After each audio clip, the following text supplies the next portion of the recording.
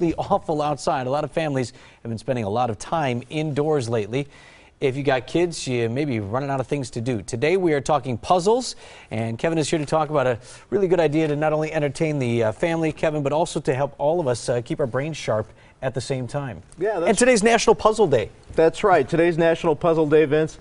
You know, what most people don't know is that puzzles are fun, but you can use them at home to help build cognitive skills in your kids, which is really important for their success in the classroom. You know, when your kid's struggling in the classroom, 80% of all learning struggles, like if I struggle with reading or math or attention issues like ADD, ADHD, are directly related to a weakness in a cognitive skill. And puzzles are just a great way to work that at home. It's a tool that you can use at home, and it's fun. Yeah, and you can get them off the iPad or the computer screen or whatever and get them into something real that you can touch and sit down and enjoy together. I like that too. Absolutely. This is a classic. I know we got at least one or two of these at home, you know, the map puzzle. Oh, yeah. That engages you in that social studies conversation too. Yeah, absolutely. This is a great puzzle. You've got, you know, you've got big shapes, you've got little shapes, you've got colors.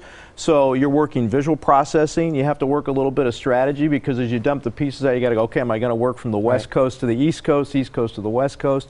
And as you said, you know, you've got information about each state, so you get a little bit of a social studies lesson. Classic jigsaw puzzle here. For kids, are the ages pretty close on these? They usually recommend, you know, I mean, are they pretty close on the age recommendations? Well, what you want to look at is for toddlers, you know, use the puzzles that have the pegs in them so they can move the pieces easily. Yep. You know, this puzzle here that we just talked about, that's great for middle schoolers, then moving up into the jigsaw puzzle, and then this one corridor that I brought with me. This is a great game and a puzzle, and so this is great for like high schoolers because it's a lot of strategy as well as it's visual.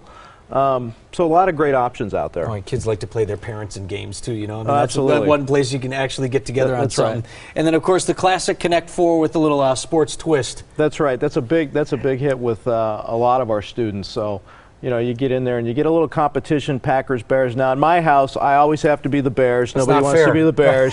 But I am relentless. I will try to win. All right. Excellent. Well, great tips, Kevin. Thanks so much. And where can we find you out in Brookfield? So we're actually real near Gerke's Corners on Swenson Drive. And look, if your child is struggling in school and they don't like to do puzzles or games at home, give us a call. We have lots of great information. We'd love to help people. All right. Thanks for sharing with us today.